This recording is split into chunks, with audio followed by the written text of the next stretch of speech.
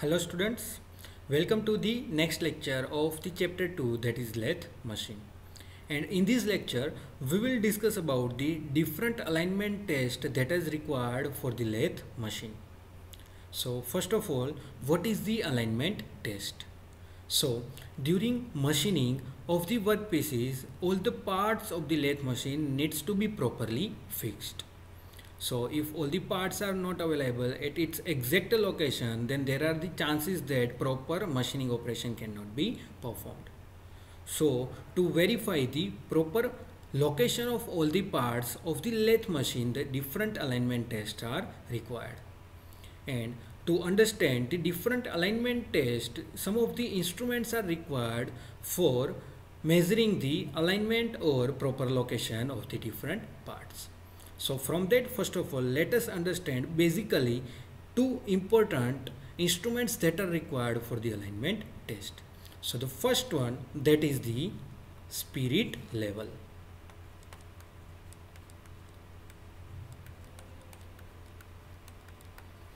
And the second one, that is the dial gauge. Now what is the spirit level? So simply it is one type of the rectangular structure inside which one liquid arrangement is provided and which have the liquid bubble. So inside which liquid bubble is available. Now when one want to measure the parallelism of the surface, then at that time the spirit level is used.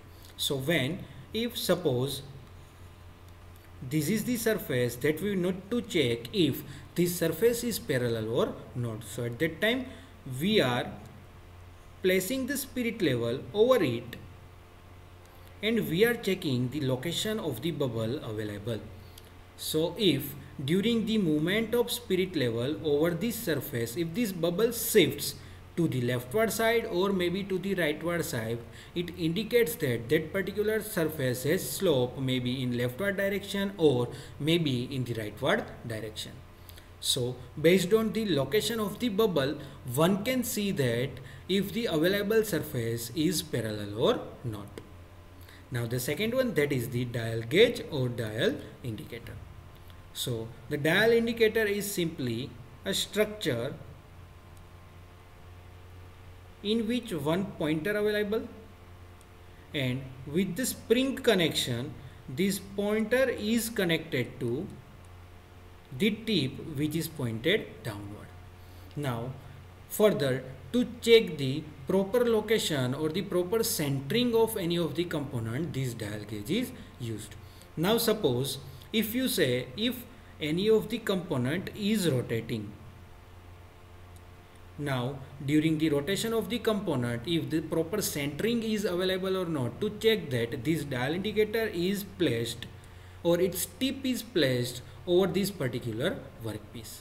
And now as this workpiece is rotating, if its centering is proper and it is rotating properly, then there is no force on this tip of the dial indicator. But if it is vibrating upward and downward direction, then what happens? This rotation gives force over the tip. As the force is applied over the tip, this tip presses inside, and due to the pressing inside and the spring structure is available inside, the indicator over here shifts maybe to the leftward direction or maybe to the rightward direction. So the shifting of this pointer towards the leftward or sideward direction indicates that there is some centering problem in that particular component. So this is how this spirit level and this dial indicator is useful for the alignment test.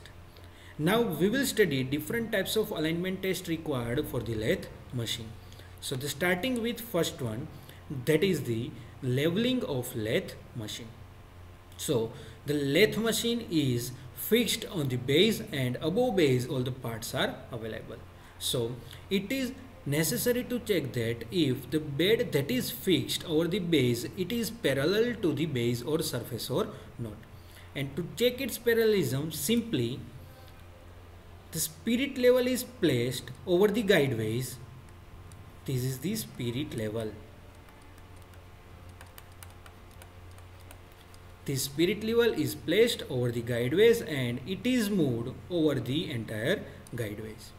And then after it is checked that if the bubble is moving towards the leftward or rightward direction. So if bubble is at center position, that means the base or the guideways are properly fixed or properly centered, arranged such that it is parallel to the available base. But if the bubble is shifting, that means it is, you can understand that this particular guideways requires the proper fixing to maintain the parallelism. So that is how the leveling of the lathe machine can be checked using the spirit level. Now the second one, that is the true running of locating spindle of main spindle. Means the main spindle is rotating about its central axis, and now for the proper machining it is required that the spindle is rotating about its own axis and there is no vibration inside the rotation of that spindle. To verify that, simply a dial gauge is placed over the spindle and then this particular cylinder is rotated.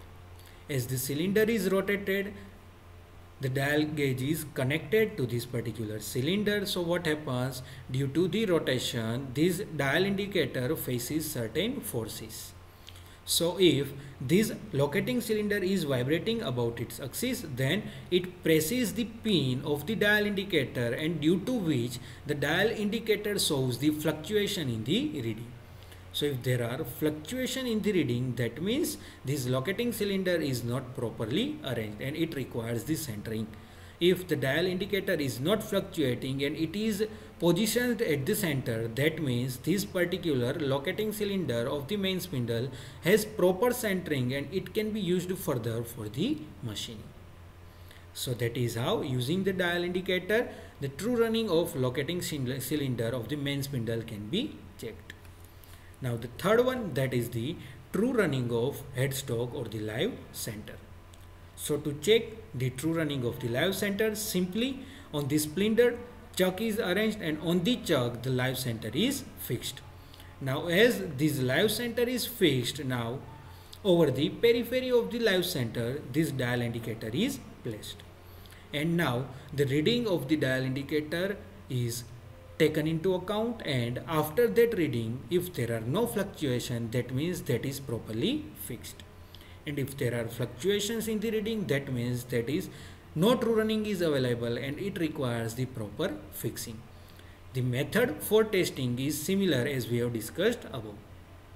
Now the next one, that is the parallelism of main spindle to the saddle movement. That means this main spindle is parallel to the saddle movement or not. So to check that, you can see the arrangement over here. Now for that, what happens, on the chuck side live center is fixed and on the tailstock side another center is fixed, and in between that the mandrel is fixed properly. Now the dial indicator is fixed over the saddle. It is important to understand that here the dial indicator is fixed over the saddle, and after fixing over the saddle the main stand is provided on the saddle. Now after converting that stand towards the workpiece side, this dial indicator is connected to the periphery of that mandrel. Now the rotation is given to that particular mandrel, and here the rotation of the mandrel is not important because we are checking the parallelism of the spindle with the saddle. Now what happens, this particular dial gauge after fixing on the saddle, it is moved over this mandrel. Now when this dial gauge is moved over the mandrel by giving the movement to this particular carriage, as the carriage is moving in longitudinal direction with the carriage, this entire dial gauge assembly is also moving. Now with the movement over this mandrel, if there are any fluctuation in the dial indicator, that means there is some error in the parallelism. And if there is no fluctuation in that particular dial indicator, that means that particular spindle is attached parallelly to the saddle movement. So that is how the parallelism of the main spindle is checked with the saddle movement. Now the next one, that is true running of the tapered socket in the main spindle. So again it is simple. True running of the spindle can be checked by using which indicator? So it is checked using dial indicator or dial gauge. And now here it is required to check the tapered socket, that means the dial indicator needs to be fixed over the tapered section. And after that, again after providing the rotation, result is checked over the dial indicator and the analysis is made that if the given tapered socket is running properly or not. The testing method is similar as we have discussed in above alignment test.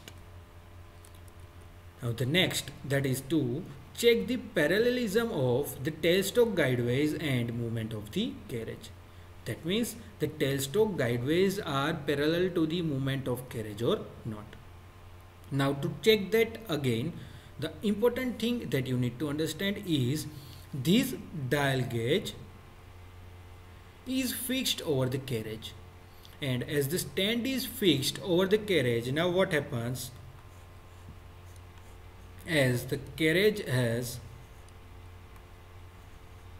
fixed connection and from the stand of the carriage this dial indicator is pointed towards the guideways. Now with the movement of the carriage this dial indicator will also move, and as the movement takes place, due to the movement this dial indicator moves over the tailstock guideways. And as the movement takes place, the dial indicator reading is checked, and after checking that reading the observation is made that these tailstock guideways are parallel to the carriage movement or not. And how that reading is observed? So for that, if there is fluctuation in the reading of the dial indicator, that means there are certain error in the measurement. And if the dial indicator pointer is fixed, that means it shows that the tailstock guideways are parallel to the carriage movement. So that is how this alignment test is carried out. Now the next one, that is to check alignment of both centers in vertical plane. That means the both centers that are fixed on the headstock side and another that is fixed towards the tailstock side, these both are in particular central line or not. That means if the center line passing through which headstock and tailstock is properly in aligned condition or not, because if it is certainly inclined, that means the workpiece that we are fixing that may also incline, and due to which there are error in the machining of the workpiece. So for that this testing is required. So to carry out this test, simply the headstock and tailstock centers are fixed and in between them one particular longer workpiece is fixed. Now after fixing that workpiece, the dial indicator, its stand is fixed over the saddle and the pointer or the tip of the dial indicator it is adjusted over the workpiece that we have fixed between headstock and tailstock. After that, simple, this carriage is given movement in the longitudinal direction. Now with the movement of the carriage, this dial indicator will also move in leftward direction or in rightward direction. Now with the movement of the dial indicator, if there is fluctuation in the reading, that means it shows that there are the certain error in setting the headstock and tailstock centers. But if that dial indicator shows no fluctuation, that means that headstock and tailstock centers are fixed properly between their central line. So that is how this alignment test is carried out, and you can now understand the importance of this type of different alignment test. Now the next one, that is the to check axial slip of the main spindle. Now to check the main spindle axial slip, again simple, the dial indicator is fixed over the spindle section, and as the rotation is provided to the particular spindle, readings are observed on the dial indicator. And as the readings are observed on the dial indicator, from their reading one can check that if that spindle is properly centered or not.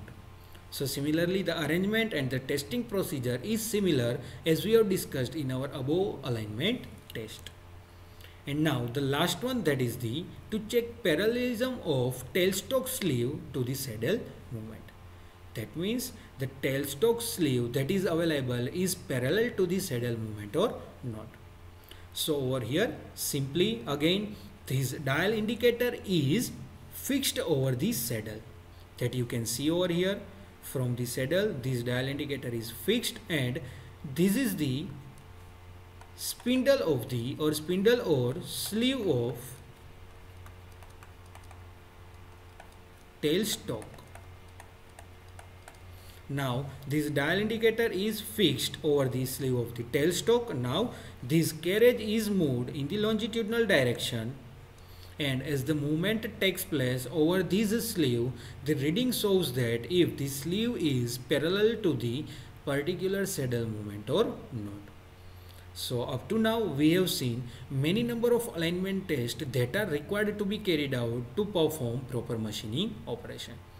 And for all these alignment tests, there are main two important instruments are there. First one is the spirit level, and the second one, that is the dial indicator. And how these both instruments are useful to carry out these different alignment tests that we have seen in this entire lecture.